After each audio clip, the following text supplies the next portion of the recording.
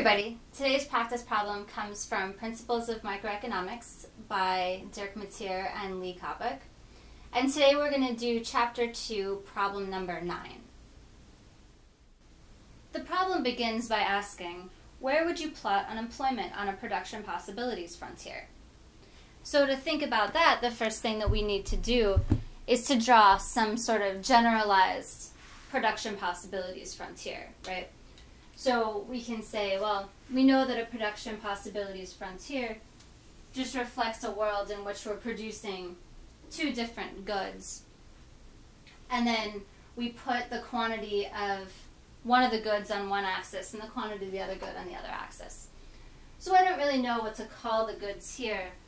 So I'll just call them, I'm boring, we'll call them good X for the x-axis and good Y for the y-axis. And we say in general that the production possibilities frontier, or alternatively the production possibilities curve, generally has a shape that's bowed out in a way similar to this here.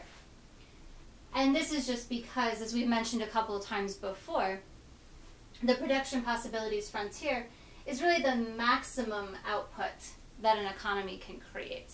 That this is really the maximum output of different combinations of good X and good Y, obviously. It's showing all the different combinations of good X and good Y that this economy can produce if it's using its resources efficiently.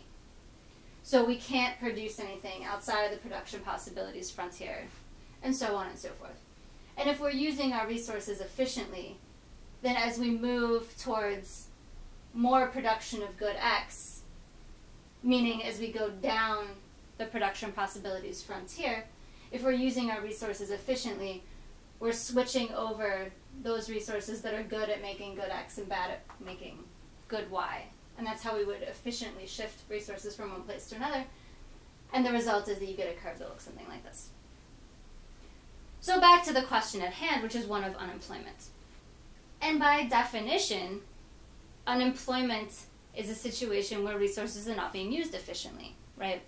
That as long as a person is able to do something, able to produce something, employing that person is going to result in higher output than not employing that person. Unless, of course, you're just getting in everybody's way and really reducing overall output.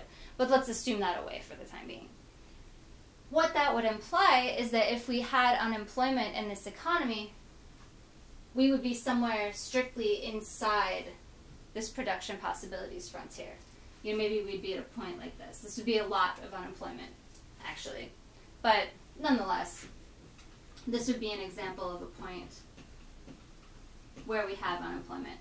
And in fact, unemployment could be represented by almost any point within this production possibilities frontier, because the overall point that we're trying to make is that as soon as we have resources not being used, we're not producing the maximum output that we could. The next part of the question asks, where would you plot full employment on a production possibilities frontier? So we can think about that. We said that unemployment, if there are productive resources that are not being employed, then we're not on the frontier or the set of maximum output that we can achieve.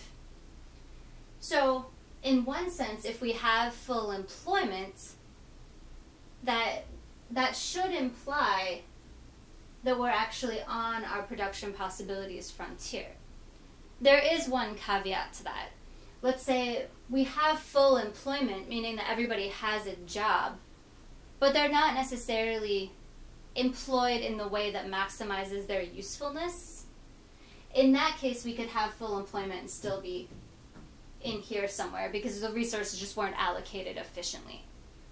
But if we assume that under full employment, not only are the resources being used or employed, they're actually being employed in some sort of efficient manner, that we don't have the rocket scientists working at Starbucks when there's rocket science to be done or something like that, then we can actually say that a point that represents full employment would in fact be on the production possibilities frontier.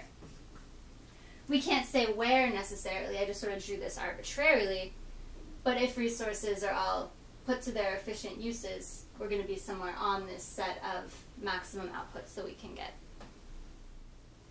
Now the last part of the question asks, now suppose that in a time of crisis, everyone pitches in and works much harder than usual. What happens to the production possibilities frontier?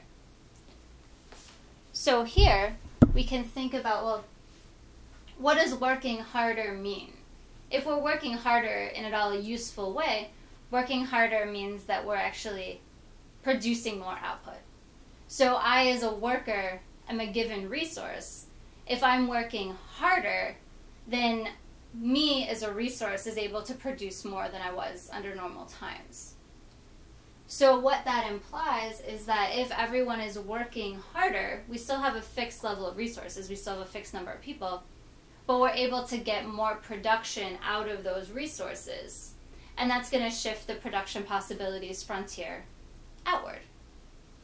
So what we're going to see, assuming that we're working harder both to produce good Y and to produce good X, we would get a shift to the production possibilities frontier that's maybe not a shift outward by the same amount on both axes, but we would get some sort of generalized shift outward. That maybe good Y would shift more because our effort just has higher returns for good Y than for good X or something like that. We don't know exactly where it would go, but working harder would lead to some sort of shift outward or away from this origin. So we can think of this here as what would happen if everyone in our society is in fact working harder. Conversely, we could think about a situation where everybody's just a little bit lazier. Maybe you're checking Facebook more, maybe you're more tired, maybe the weather's bad and you're just cranky and don't feel like working. Under those situations, you would see, rather than a shift to the production possibilities frontier outward, you would see a shift inward instead.